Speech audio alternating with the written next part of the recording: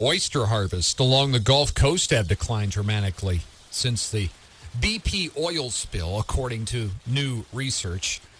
Even after a slight rebound last year, thousands of acres of oyster beds are producing less than a third of what they did before. Louisiana used to produce 1/3 of the nation's oyster harvest, up to 7 million pounds of meat a year. The total haul in 2012 was barely 500,000 pounds. A lot of people are blaming it on the BP oil spill. Maybe the oysters are just getting older and their biological clock is ticking. They never take that into consideration. A lot of oysters now just don't want to raise young oysters. We see that with us. Uh-huh. U.S. citizens aren't having as many kids anymore. Mm-hmm. It's just too costly. You know how much it costs to raise an oyster these days? Why, there's sand for this and sand for that. Uh-huh. Fresh salt water for this. And some don't want to raise any oysters because they're just shellfish. Absolutely. Very good, Mark. Hold it. I'm going to give you a rating. That's about a 6. I'll take it. I had the request from the woman whose boy got her hat signed and wanted a picture. We had some emailed to us. And I went onto that computer machine thing there, and I forwarded that picture over to her. You're a digital guy. Tell you what a great community we're in. I love how people are just willing to help people out. We owe you guys some ice cream, some light beer, and some corn. You can hang on to my ice cream. Yeah. I'm sure. A little bit of education for you folks that are strictly country. Sir Mix-a-Lot having a birthday today. He's 51. Now, he only had one hit. It was a big one. Now, I will read you some of the lyrics from the song. I like big butts, and I cannot lie. You other brothers can't deny. When a girl walks in with an itty-bitty waist and a round thing in your face, you get sprung. Oh, my gosh. Here's what it really sounds like. I like big butts, and I cannot lie. Oh, yeah, there you go. When a girl walks in with an itty-bitty waist and a round thing in your face, you get sprung. New line of guys' undies designed to make for a more comfortable wearing experience. They're all made with stretch fabrics designed to stay cool and stay in place no matter the weather or what you're doing. And the bottoms provide a change up from other garments on their market. They did some tests on it, found these were very comfortable. Did a great job keeping the wearer a lot cooler on some of the hottest days of the summer. Folks, you think your job's bad? How would you like to be the person who has to take the temperature of a person out there laying asphalt all day on the highway, and then at 5:30 you got to get down in there and find out how the underwear fared? You think you got a bad job? I don't think yours is all that bad. I don't mind getting up early, actually. Do you want the truth? Okay, or do you want the evening local television news? Yeah. All right. Yeah, because there's a difference. Mm-hmm. There's what we do, or you can have, well, somebody in the newsroom's got a new polo shirt. Oh, gosh, I know. You might as well. You get the same thing watching the dating game. Newscaster number 1. Yeah, there you go. Hi, everybody. Welcome to another edition of the Dating Game. With Martindale. Welcome. Where today we've got 3 eligible bachelors and 1 lucky lady. We're going to start with a series of questions for bachelor number 1, bachelor number 2. Let's identify the bachelors first. Bachelor number 1. Yeah, my name is Steve. I got to tell you, I'm quite handsome. Dropped out of school in 6th grade, and I'm looking for a little bimbo to kind of support me for the rest of my life. Okay, see, that's great. What about you, bachelor number 2? My name's Rick. I'm an ex-wrestler. I've had some drug rehab problems in my life, but for the most part, I think I'm a catch. You know, look, if I turn this way, it's my best side. Okay, Rick, great, thanks. How about you, bachelor number 3? I'm a little nerd, and I got a computer degree from MIT, but I never had a date with anybody in my life, so I'm really excited to be here. All right, hey! We got our 3 bachelors ready to go for the dating game. That show just crushed me, killed me. And, even back then we suspected it was lame. Oh, yeah. But you couldn't prove it, so you watched it. Heck, we only had 2 channels, and that was one of your options. All right, Bambi. It's time for you for your first question for Bachelors. Bachelor number 1.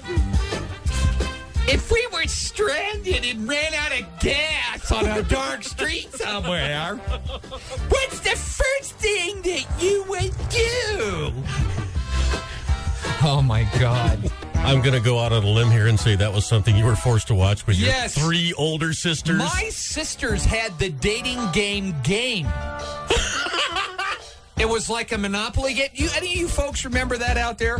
It was a dating game, and it came with a cardboard cutout, and you couldn't see the people behind the cardboard. Remember they put those? Actually, we didn't have it, but I vaguely remember that. And you'd spin it, and I got the hell out of there, Mark. Oh, I can see the influence of all your family members on you. I get why you are how you are. Oh, yeah. I remember when I first met Joyce, the oldest sister. And we had lunch with her one day. And I said, okay, I get all the stuff Paul's ever said about you, and he's right on. Thank you. Mark would have picked me up every Friday and taken me drinking if he'd have known I had the 3 sisters I had. I'm ready here. I've calmed down a little bit. Can I request another game show later? Yeah. That was awesome. Yeah, maybe. I think yesterday was left-handed day, too. I heard that. For people who are left-handed. Do you have any lefties in the kids?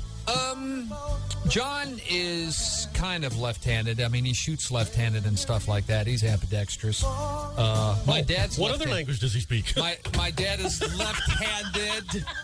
You can always tell a parent who has their first child because when they're 2 months old, this kid is so smart. Mm-hmm.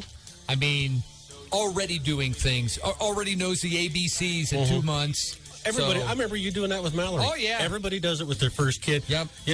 I hate to say Harvard, but it's starting to look a lot like it. By the time you get your 4th kid, you're saying things like this at 2 months. Isn't it about time you go out and get a job? And the Scrabble championships are continuing in Buffalo, New York. The winners will be crowned. The architect of the game actually created that game during the Great Depression. Had some other names, too, for the game. It was called Lexico. It was called Crisscross Words, and it became Scrabble. There's 100-letter titles in a Scrabble game, ranging in value from 1 point to 10. Groups of 6 letters that combine with another letter for a valuable 7-letter word are called bingo stems. Did you know that? Mm-mm. The official Scrabble Players Dictionary, which was released Monday, was the first update they've had in a decade and added 5,000 words, including selfie and a few others. Playable Scrabble words must be found in a standard dictionary, cannot require a capitalization, cannot have hyphens or apostrophes, and cannot be an abbreviation. Scrabble was inducted into the National Toy Hall of Fame in 2004, and Hasbro still sells 2 million copies a year in the United States. And there are 151 active sanctioned Scrabble clubs in North America. If you ever got your pocket protectors? If you ever want to join, all right. Hey, what happened to my little pocket dictionary? Did anybody see that? Airlines usually boost capacity by adding flights or using bigger planes that hold more passengers. The average flight in July was 88.3% full. That's up from a year ago. I don't think I've ever been on a flight in the last 5 years that was 88% full. Every flight I've ever been on has been full, 100%. If there was an empty seat, I dang sure didn't see it. On just about every flight. Yep. I wouldn't fly JetBlue anyway. JetBlue to me is like Best Buy. I'll never fly JetBlue, and I'll never buy anything at Best Buy because JetBlue made those people stay on that plane. Remember that for 6.5 something like that, or 9 hours or something on the tarmac waiting for a problem. Wouldn't let them off the plane. I never will forget that. That one, Jack in the Box. There's another one. Paul, your list of things you'll never forget is impressive. Well, you got a point there. Annie Oakley. So you see, kids, a long, long time ago in a land far away called Ohio, there lived a chick who could actually shoot. Her most famous trick, she would, at 90 feet with a .22 rifle, she would have a playing card turned sideways. She'd split that and then put a bunch more holes in it before it hit the ground. But she finally had to give up shooting for a living because they limited her to one box of 22 shells. I'm sorry. Oh, really? I don't care. That's right. I don't care if you're Annie Oakley. That's all you get. Amy Grant will be the celebrity guest on Santa Train this year. I'll bet Santa hopes she sits on his lap. The Nashville, Tennessean reports she'll be part of a trek through the Appalachian on November, bringing gifts to family.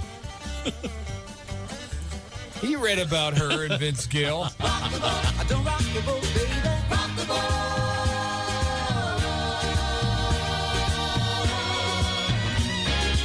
Rocking the boat doesn't scare me as much as rocking the chairlift. You ever heard that song? I have not, although yeah. I hear it's going to be big. There's some bad words in that one. You don't want to rock the chairlift. I can swim, but I can't fly.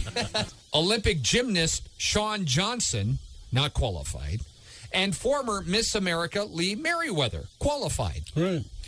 Surely they wouldn't have three chicks trying to decide, who the prettiest chick is, because neither one of them would want to say anything bad. Shawn Johnson is female. They got 3 females. That'll be a 6-hour pageant. The pageant itself will take 2. The judging will take 4. Can you imagine 3 women trying to decide who the prettiest is? Mark, can you imagine that? No, Paul. I Oh, can't. my gosh. I'm not watching that one. See, that's why. They didn't want a guy, folks. They didn't pick a guy because a guy is going to pick the hottest looking woman. Exactly.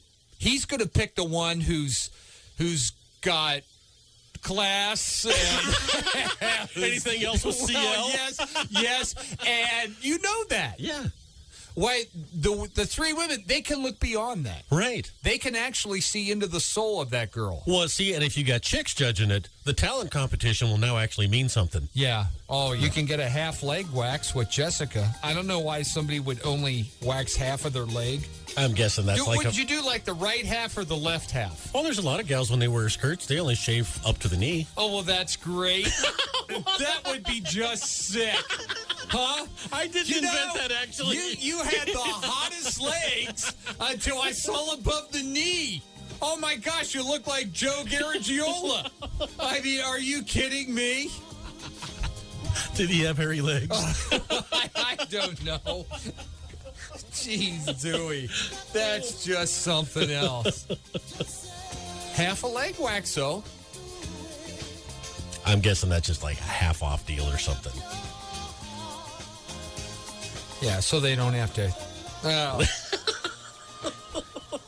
Anyway, you women know what that's all about. Know what that's all about. Know what.